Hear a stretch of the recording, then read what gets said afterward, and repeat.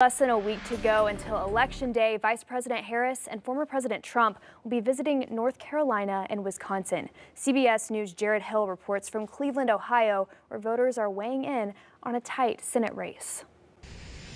On her way to North Carolina Wednesday, Vice President Kamala Harris faced questions over something President Biden said. Let me be clear, I strongly disagree with any criticism of people based on who they vote for. Her campaign is taking heat for Biden's reaction to an insulting comment made by a comedian at former President Donald Trump's Sunday rally, who called Puerto Rico an island of garbage. The only garbage I see floating out there is his supporters. His demonization of seen as unconscionable, and it's un-American.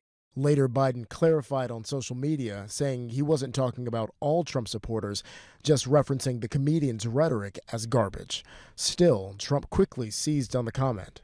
Remember Hillary, she said deplorable? Garbage, I think, is worse, right? Harris is trying to keep focus on the message of her closing argument speech delivered last night in the same spot Trump addressed supporters on January 6th. Unlike Donald Trump, I don't believe people who disagree with me are the enemy. Speaking in Allentown, Pennsylvania Tuesday, which has a large Puerto Rican community, Trump tried to court Latino voters. I will deliver the best future for Puerto Ricans and for Hispanic Americans. One state over from Pennsylvania, increasingly red Ohio isn't a presidential battleground, and Democratic Senator Sherrod Brown is in a tight race for re-election. I'd like to see Congress or Senate stay in the Democratic hands.